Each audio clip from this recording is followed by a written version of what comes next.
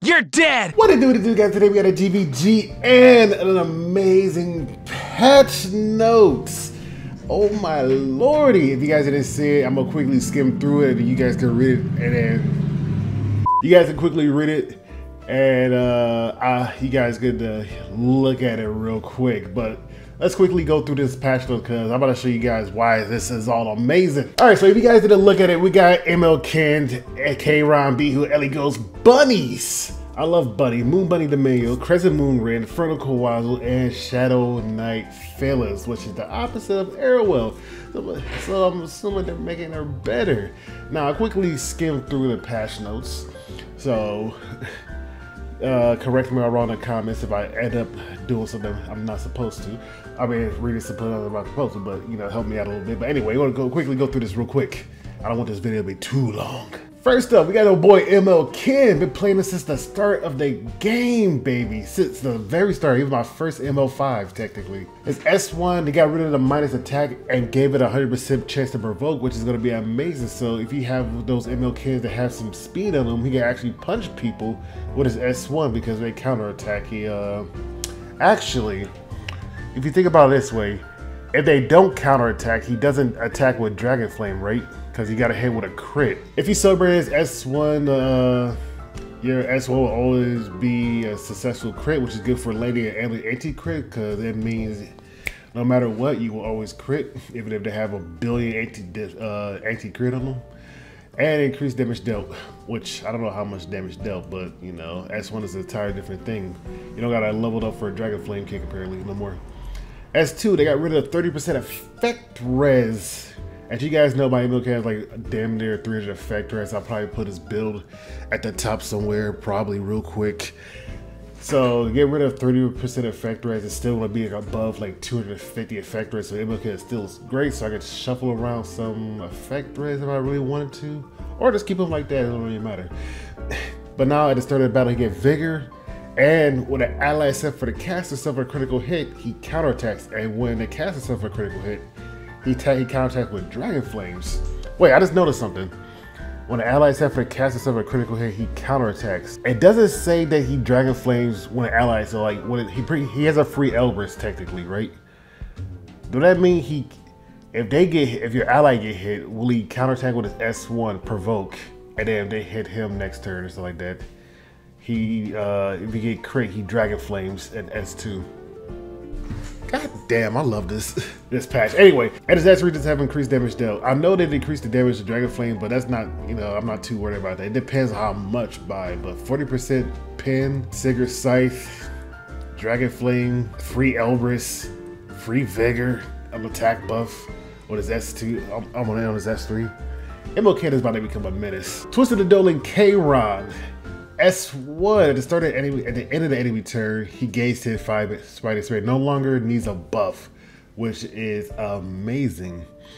And they took away the rage right away. And combat readiness increase every 3 turns. So increase combat by 50% when his fighting rate is full, and the combat readiness effect can only be activated once every 3 turns. So he gets fighting spirit a lot easier now because they no longer need a buff, right?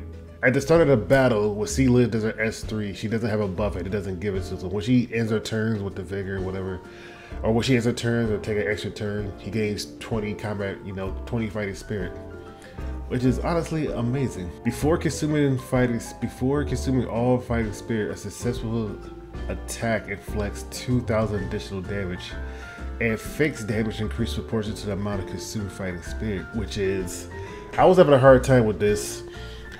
Thinking about like what the heck would that mean by that? Pretty much, instead of being a rage and inflicted 10,000, you can just rip it off the bat on any amount of fighting spirit pretty much. If you read this at full fighting spirit, he still does 10,000. If I'm reading that right, you guys can correct me. If I'm reading that right, he still do 10,000, but I'm assuming that at 50% fighting spirit, he do 5,000 instead. It'd be 50, yeah, 5,000 instead. It's gonna be amazing for Kayron. I'm happy for your boy. He's actually gonna be usable. So Beehoo, I was only gonna play one today, but I'll wait till after his buffs. So his S1 is no longer 50% on his turn. Instead, it's 100% to have Scorching Flame on the enemy on your turn actually, which is not bad. And it has decreased the cooldown of this S3, which I have no idea what's the cooldown of this S3. Let me quickly look at this real quick. Like I said, my Beehoo was gonna be I was gonna make him, but I was like, I'll wait till after this buff. I didn't know he was gonna get it buffed, but I'll wait till after. It's a 4-turn cooldown. You still burn, it become a 2-turn cooldown, which is not bad. I have 50% cover rate in this, but you know, you feel like it's gonna be an extra support, just clapping his hands and burning people. Especially if you have his artifact, right? It makes the artifact better. He can gain 100% cover rate when he soul burns, and just start lapping. All right, next up we got Eligos. We got the cleaners, which they just increased the damage dealt on the cleaners because I'm actually, you know, happy about this because this thing does like booty damage. You guys know that Eligos S2 does booty damage when somebody dies. Just check a briefcase. And even if the target has like no speed, it still does like 0 damage because you know, it's up to a max of 200%. Like, that should do some damage with the amount of armor pad that he has with Cloak and Dagger. I mean, not Cloak and Trigger, but what is his skill? What is his artifact called? An offer you can't refuse, right? And then his S3 has increased hit chance for the caster for 2 turns, and when it was awakened, increased hit chance. Increased hit chance by 50%. So is Eligos the first one, a first unique hit chance buff? Even so, this is gonna be great because he hit 8 and stuff. And you actually check a briefcase because I'm pretty sure they say that the increased hit chance affects the bombs.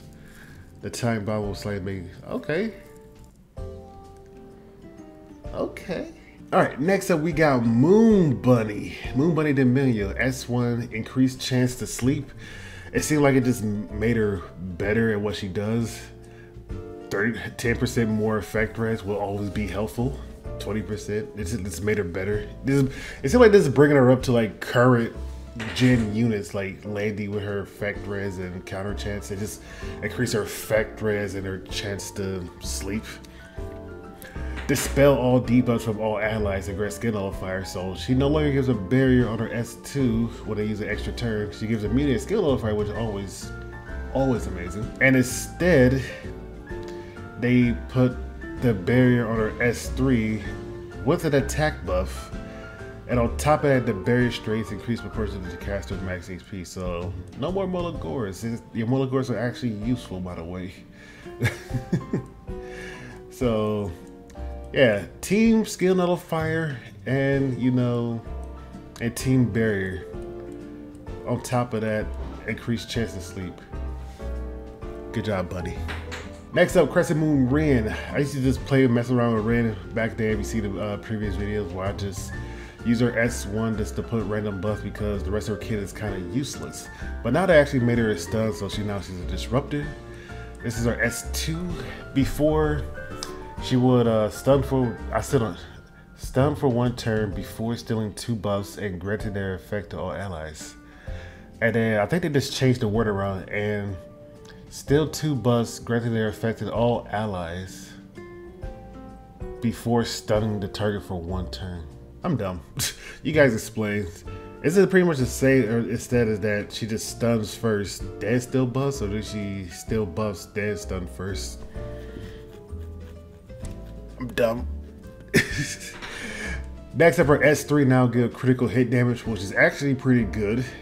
It used to give immunity, but now crit damage is way better because you pretty much use DPS. In the awakened form, a critical hit would grant an extra turn, which is actually amazing. Like I said, or I don't think you guys see this. Well, look at the last Crescent Moon video. Before, in order to get an extra turn, you had to dispel the buff. And the thing that will stop it is the 15%. You can build as much effective as you want. It didn't ignore effect res. It was just be like, boom, boom, boom. 15%, then it's still a buff. And then you would just cry because she doesn't get her extra turn and she becomes useless. This is actually amazing. You can build like a crit necklace with some speed on it. I know you guys have speed crit necklace. I know I do. I have like at least a 17 speed one. I can actually give this to her and then she give crit damage, so she can actually become a sub DPS in all honesty. A disrupting sub DPS, which is actually not bad. Next up in front of Khawazu, got that 5% combat readiness, which is actually not bad. 5% combat readiness over 20 will actually help out tremendously. And then next up, the detonation damage increase on his flames is actually amazing because everybody's going super tanky. And then Pyllis increase at the start of the turn, recover health by 5% instead of 3. Which is always nice considering that 2% could go a long way. Extra heals. And her unit used to be when an ally set for the caster as a counter attack, reduce the damage. And now it's when all allies, so that includes her too when it says when an ally. So ally counts, when she get counter attack, she reduces it. Which you guys don't think that's a big deal, but that's gonna be amazing because she can actually use Aureus. She already have a damage mitigation, damage reduction. So Landy, when she attacking a Landy and Landy counterattacks, she reduces the damage from the counterattack. On top of that, you can have Aureus and take the damage from everybody if she decides to salvo. I'm hyped for this. Please give gameplay before his extra attack, whatever, not after. As this condition makes it impossible to build a more optimal stats, you can either overlap and CC when he is buffed. I agree, pretty much. You have to throw the time bottle to get precision for somebody else to dual attack, right? I feel it. But anyway, let's get into GvG, shall we? Alright, we're still in preseason, but since the video is kind of long, we gonna have to fly through this. Like I said, these patch notes put me in a good mood, by the way, right? It just made characters better at what they already do. This is amazing. Anyway, let's just kill people. All right, since those patch notes were good, we're gonna be using some of the characters that's not good at the moment until they get buffed up. So we got Ed, Pyllis, Eligos, and bottom we got Kim, Bunny, Benny Maru. Benny Maru's there just to help us out. And then, you know, Ed is there just to help us out also. I don't think Eligos is going to be faster. Oh, my buffs. Maybe for friends, which is actually not bad. Oh, shooter. Nothing personal. Just business. Bang. We're gonna try to get rid of Ravi real quick. Like I said, we're gonna go through this quickly because I'm in a good mood, baby. Those notes, briefcase. We didn't get an attack buff, but we are way fast. Yeah, like I did like 5K. I know we didn't get an attack buff, but it did like 6 or 7K like that, right? Or I don't know how tanky it is, but the speed, my speed is way, way, way greater than Mercedes, up to 200%. On top of that, Mercedes, did she reduce the, I know they got the, no, she don't have escort either. Anyway, we're gonna do this. We're gonna clear this off of them.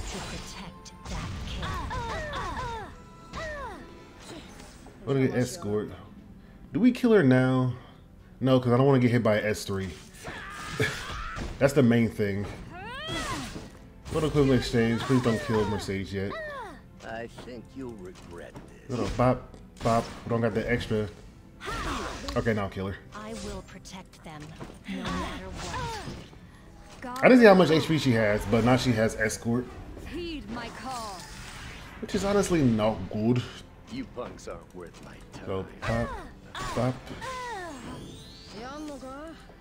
We gotta try to kill her as quick as possible. She's on counter. Thought so. Get rid of them. Eligos gonna die? No, the boy. Ah, they want the Esther to go off. I was hoping this briefcase came back up, but anyway. We're gonna slap this off. Oh, she resisted it. I didn't see how much HP, but she's on a counter attack, so of course she has like a bunch of HP naturally. And now we're going to S3 to get this over with. I want to go to the game 2. I'm surprised you crit. Sorry for my boy Eligos, but when your buffs comes around, know for a fact you're gonna get it. So we got my girl Moon Buns. She gave everybody barrier, it's immunity, and not skill nullifier immunity. But Benny Mario gets his thing, so he can't be debuff. Boom, boom, boom, boom. Kid has 3 to effect. Red's gonna lose 30, but it doesn't really matter because naturally Ren does not have that much. And we'll see if we can try to hit her with an increased hit chance to get rid of the DPS. Hello, flail. Hello, flail.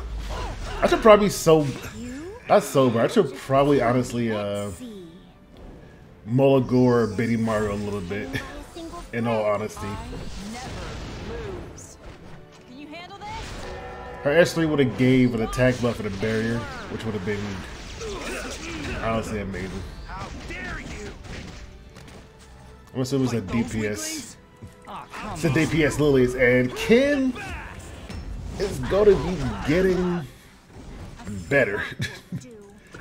Like that S3 would have just regardless. It would have just regardless counterattack, but since he created like 2 of these units. Oh, I can't wait for these buffs, baby. Alright, game number 2. We got Khawazu Bunny and Twisted Donut Kayron is going to be changed up a little bit. And then bottom we got Candy Pyllis and ML Ken. Oh my goodness. They're actually... I don't know. I feel like they learned from the previous buff and actually made it better. So Kayron is going to do it as her usual. And we're going to ignore that by getting some immunity. I'll teach you a lesson. We'll teach them a lesson. Anyway, do we give ourselves an attack buff? Of course we do. I wanted to hit Sin to see if I could, like, you know, do her thing. But we'll worry about that later. Or die. We could wait for her S3, so we're just gonna punch her real quick. And then once she S3s, we get her vigor and scoot back up. And we have immunity, so we can't get provoked. None of us can get provoked right now. But the damage gonna hurt. Boom, boom, boom. Like I said, the damage is gonna hurt. So we'll kick Senya. That extra 5%, baby. Think about it. You never stood a chance. So Karina's gonna S3, gonna do some damage on us. Actually, we might just kill Karina. How adorable. We'll see if we can put her to sleep. So here's what Kayron would have did, right? Like I said, I don't know if every 10 fighting spirit is gonna be like a 1,000 fixed damage. So he would have did like, you know, an extra 4K on top of the 2K, or is it every 100, or just it's gonna be 2K per? I don't know. I'm gonna say I'm a slow noggin. So Kayron's gonna die because he's the lowest of the HP. So we're gonna just boop, boop, boop, do some damage to her real quick. Oh no! Hey, what do we kick Singing? Before he dies, what a kick her in the face. This is it. If I kick her in the face, I mean just kill her. We'll see if we can put her to sleep. Nice. Ooh. Boop, boop, boop. We're gonna wake her up. Boom, boom. And also, he don't get fighting spirit for every, like, if they had a buff. It's fighting spirit just for, you know, taking a turn, which is honestly nice. So you gotta be against certain characters. For what purpose do you exist? She should have her S3 back up one more turn, but Rocket Punch is like really busted. Anyway, like we can see this S3. Such ignorance. So cannot. it would have dealt damage on this, and then it would have extra per to fight it. It would have consumed the fighting spirit. I'm actually hyped for this. You're just a puppy. And then we get a 75% chance. Not 75% chance, but yeah, you get a 75% chance to put him to sleep. Gonna be that's so amazing. Can you even reach me? For my single. And then we would have S3 and then we would have killed them all. Alright, next game. She can't strip up this anti-crit, so boom, boom. I know it's on ML Ken, right? I don't know what I'm doing. But ML Ken, the thing is, if they would have crit another unit, right? Like, would have crit landed that, he would have counterattacked still. That's so amazing. Phil's should be able to eat this. I will protect them. That's my girl. No matter what. She does have increased hit chance on this S3, I'm pretty sure. No, she don't.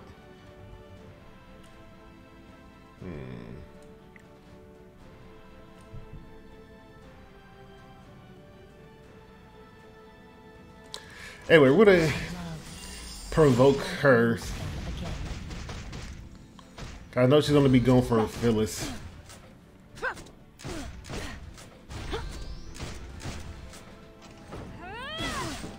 Like we're gonna have an Elber's battle, but mine's not salvoing at all. I think it'll end soon.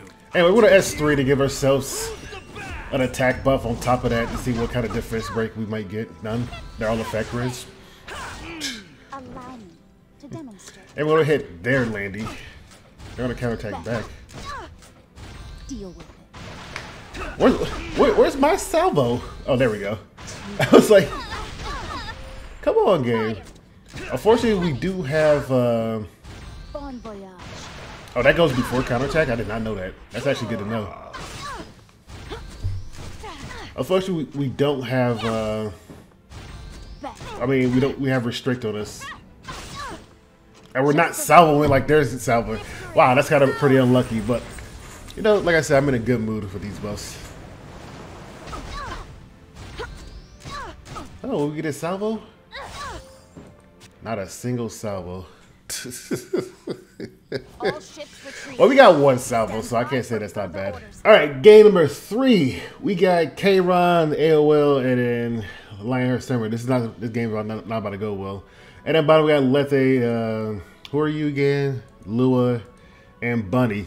Now the thing is, I was gonna put Beehoo and them in there, but the thing is, like, I didn't have them build ready because I didn't expect them to be, you know, in a balance patch.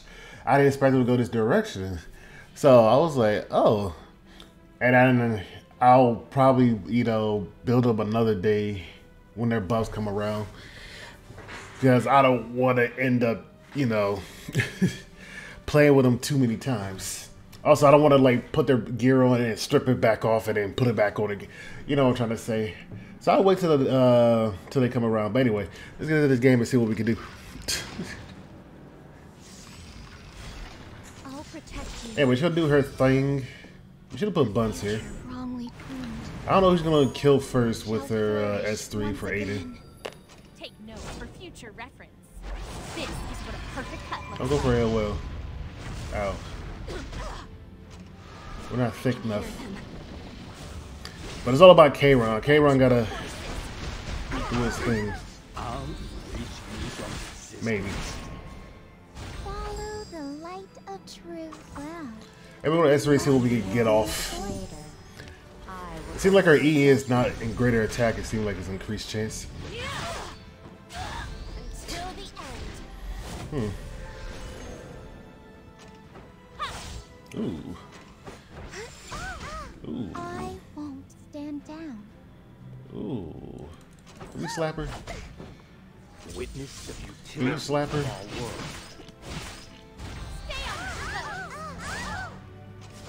Can we get her dead so Kayron can be the only one here?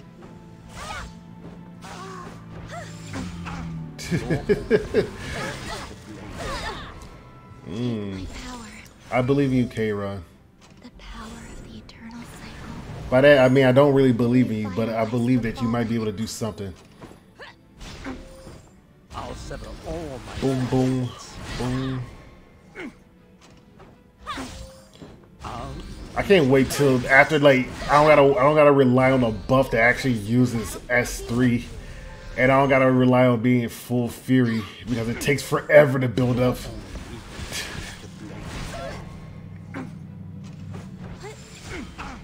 See, at that turn, he would have been full. no salvation for the unprepared. He would have been full fighting spirit on that turn, and the only person with a buff is Singa. Man, I can't wait for this. And I think this is the last day for preseason for GvG, right? That would have killed two, would have consumed it all, and just killed. Well, would have killed those two, not Singa. I can't wait. Anyway, she does her thing. You guys see this a billion times. Oh no, bunnies. You really want your blood spilled? Hey, we'll put this on Be it. I want your you girl. out of my sight. Nope, they're all I'll be the one effectors. deciding how And they're all close effectiveness. you weak. It'll S2. I don't know how much my lure has, by the way. An eternity of Like I said, I don't play with it as much. I'll teach you a lesson. But she should have enough. We'll give it an attack buff to Lethe. Single thread. You're giving me a And head. since they have -1, we can just S1 them. I don't know, but I do kind of want to put the frostbite on them. Just because the restrict. Yeah. That was I want to put the restrict on instead of just S1 and then S2 and S3. Go to counter attacks, yep. Yep. How futile. Ooh, create my ice unit. Yep. Dust Devil. Damn, that is lucky. What a waste of time. 20 bucks she counterattacks. Oh. Away with you. Nah, we couldn't do it. You have no. Their counter chance is too good. I won't accept it. But like I said, I'm gonna get me. I don't care. Last day for preseason. Anyway, guys, that was GvG and Pyllis, the balanced patch notes. Oh my god, that is some good balanced patch. I know I keep going on about it, but I can't wait to see, you know, what's this like. I'll probably do like a quick stream, even though I'm supposed to be going today, but I'll do like an hour or 2 hour stream when I'm actually live. I don't know when I'm gonna be on. Probably about 12, maybe. I don't know. But oh my god, that is some good stuff. I forgot to take my medicine. Anyway, see you guys around. Peace.